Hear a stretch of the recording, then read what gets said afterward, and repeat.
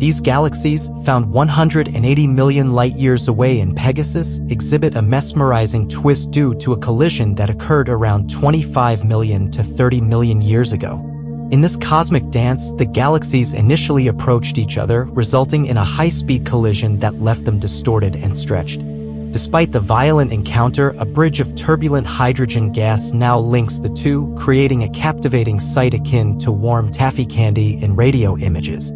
Unlike typical galactic collisions that trigger rapid star formation, this unique event acted as a galactic hit-and-run. Surprisingly, the collision's natural dynamics injected significant energy into the system, creating chaotic turbulence that disrupted the usual process of gas accretion and compression necessary for new star formation. The bright red clouds of ionized hydrogen suspended between cosmic dust and galaxies contain all the ingredients for potential star formation.